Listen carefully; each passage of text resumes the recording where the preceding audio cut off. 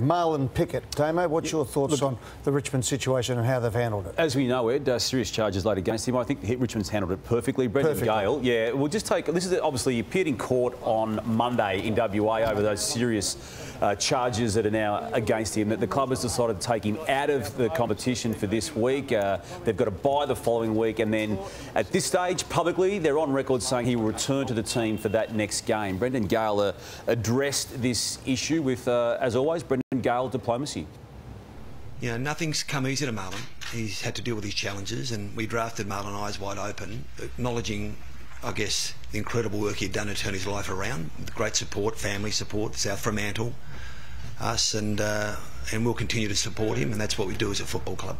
Look, very smartly handled, the way I read this. It's bought them time to deal with it properly and in totality as best they can over time, to take him out of the game this Saturday by the next week and then continue to train inside that time frame. They were making decisions. Protect him, look after him. Whatever the situation, they're your people. You've got to look after them. We pick footballers from everywhere, every walk of life, every time. When they fall down a crack, the good thing about football always is the football reaches down and pulls them up.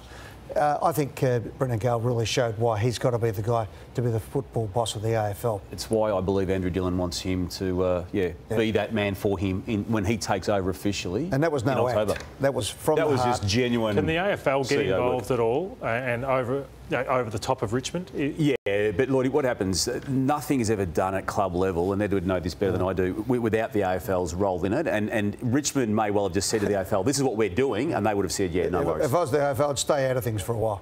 Leave it to him.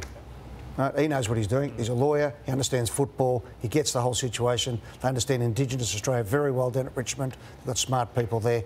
I don't think they need anyone coming over the top. And the courts of the land, the courts will sort it out. I'm for that now as a way to have these issues play out, rather than the AFL getting involved. Can I ask Jim a question though? What about selection integrity? So if you're a player at Richmond working your backside off and you're not getting picked... Because you said the other day you wouldn't want to play with him. I see a lot of young guys at Richmond who, like Hugo Ralph-Smith and Jackson Ross and these guys who are in and out of the team fighting and scratching, and if Pickett's getting selected and I'm not, and I'm working hard and he's not, well, sometimes I think a coach has to look at that, what the players' view are also on that player and as a teammate when picking a side. Yeah, well, look, you just have to trust the coaches, and if they think that he's the better player at the moment, well, then you just work harder. And like Damo and Eddie said, you leave it up to Brendan Gale and the others to work out when he comes back into the fold.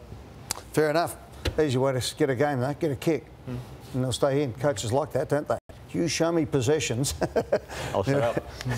And I'll shut up, said Ron Barassi.